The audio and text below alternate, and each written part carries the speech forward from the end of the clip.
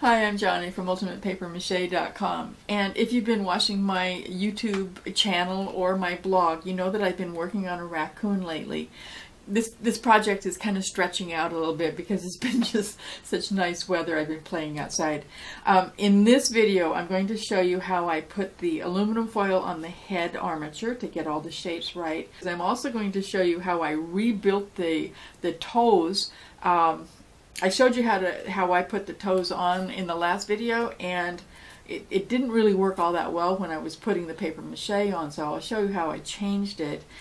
And I also did some experiments to try to find a paste that I could use with the shop towels that doesn't use any Elmer's glue, just because Elmer's glue tends to be kind of expensive.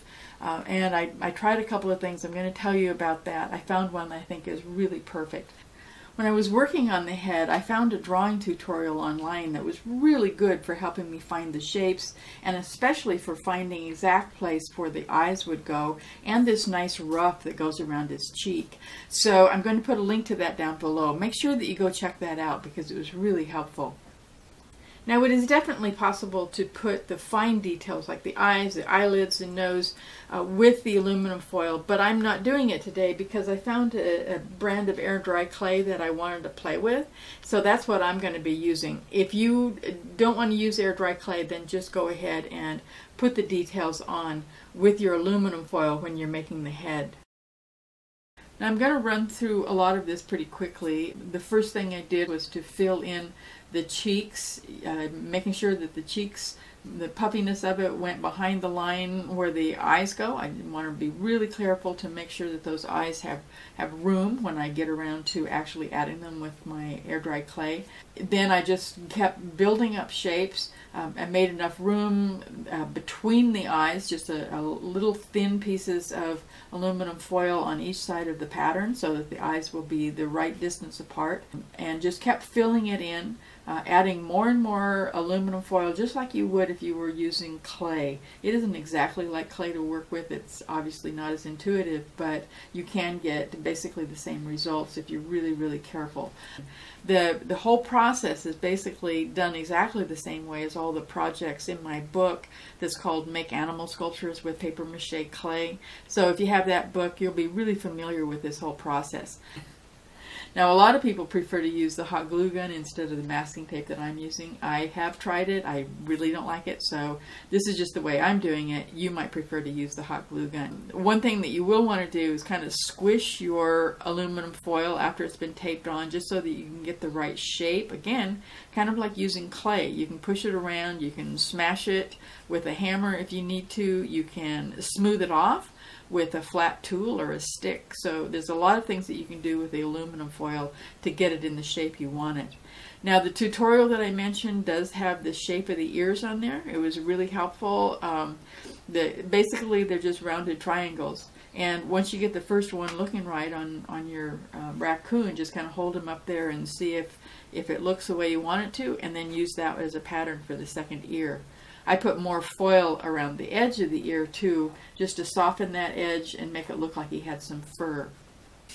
Now, obviously, I ran through that process really fast. It took at least 2 hours for me to get that on there. And I actually, the next day, I did a few more adjustments. I showed you how I put the toes on in my last video using some wire, and I wrapped them up with some aluminum foil. I put them on the hands and the feet with some masking tape. And it didn't work really well today when I was putting on the paper mache because the toes were too close together, and it was really hard to wrap the paper mache around them and get it nice and smooth. So I actually took the toes off of the hands and the feet. I wrapped them again with more aluminum foil because I kind of messed up the old ones. And I wrapped them with paper mache before they went back onto the feet. I had to let them dry before I could put them back on because I wanted to use my hot glue gun.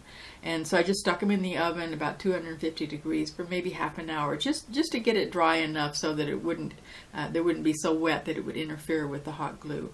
I put them back on and covered up the top just with more paper mache just to kind of get it to blend in. And I think that the hand and the feet that I've gotten done so far work an awful lot better. I still haven't done these ones on the back, but I am going to take them apart and do them over, even though it takes a long time.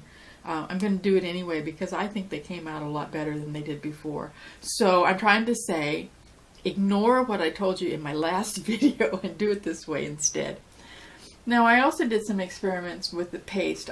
Like I said, I wanted to find a paste that didn't use Elmer's glue because it's kind of expensive. And so I tried one that I found online. It came very highly recommended by someone who uses it with newspaper. And I'm sure it would work really well for that purpose. But with blue shop towels, it really doesn't work at all. And I didn't know that, of course, until I had covered the entire raccoon, almost, and then let it dry overnight. That was when I found out that there was a real problem with it. It was a wheat paste that was cooked with a very small amount of all-purpose flour in it. There was a lot of water and very little flour. What happened was it got dry and it stuck everything together, but it was still soft and squishy, just like the towels. I mean, it really didn't feel much different from just a plain old dry towel. So obviously that isn't going to work for paper mache. It's just you need a hard shell, and that didn't do it. So I made up this paste that I've been wanting to try for a long time. It's made out of cornstarch, vinegar, and sugar and water. And I'm going to put a link to the original recipe right down below. I really, really like it, but it did not work exactly as the recipe shows. They asked for 2 cups of water in total. After I had it all mixed up and it was cooked and everything, I added another cup of water. Now, before I added that last water, and I just had 2 cups of water in here, it was so thick that it just kind of gobbed on, you know, it didn't really go on smoothly. And it also didn't absorb into the paper. You'd put it on here and the side close to the raccoon would stick on, but then the top layer of the paper would peel off and it would delaminate right when you were trying to work on it. It wasn't working as the recipe shows. But when you add that extra cup of water, it worked really well. It's dry now and it's really hard. It's nice and smooth.